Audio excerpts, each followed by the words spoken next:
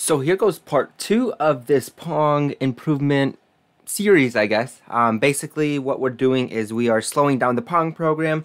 And in the last video, I'm going to rename the title part 1. This is going to be part 2. Basically, part 1 is just going to be enabling you guys to be able to slow down your Pong program, because for some reason, some of you guys either don't have a wait command, or some of you guys, your calculators are just absolutely like lightning fast.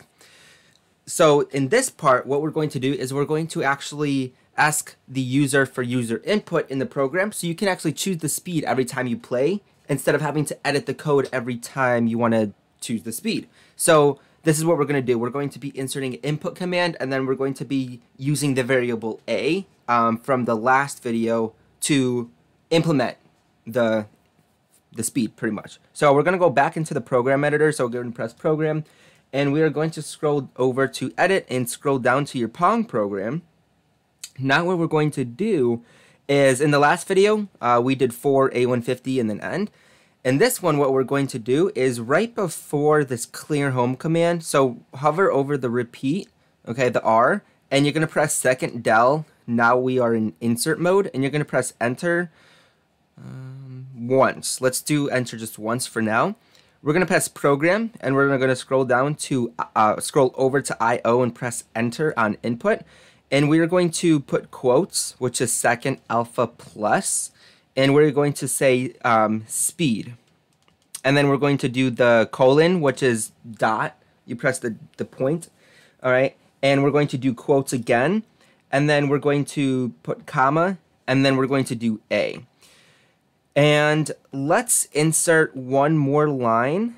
We're going to press, so hover over the I, press second del. We're in insert mode, now press enter.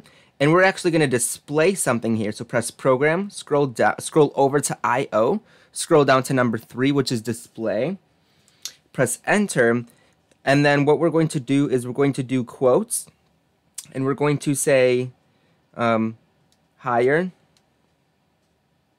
And this line right here is optional, the one that I'm doing right now. But it's kind of nice, so that like if you were like a friend who plays the game, they're gonna be like, oh wait, what does speed mean? You know, this is what it's elaborating, the speed. We're going to say higher, and then we're going to do second math, and we're gonna say equals, and then we're gonna say slower. And then there we go. So the higher the number, the slower it is going to be.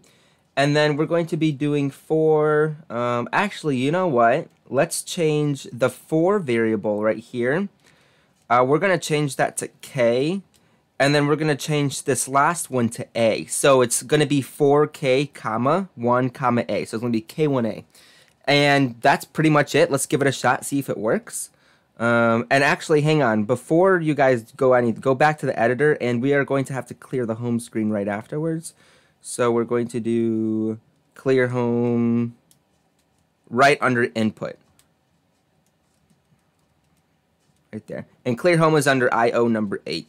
So now we're going to exit the program editor. We're going to go to program. We're going to try to see if Pong works now. Higher equals slower. Let's say speed. Let's say 100. There we go. So now the Pong program is nowhere near as fast as it usually is.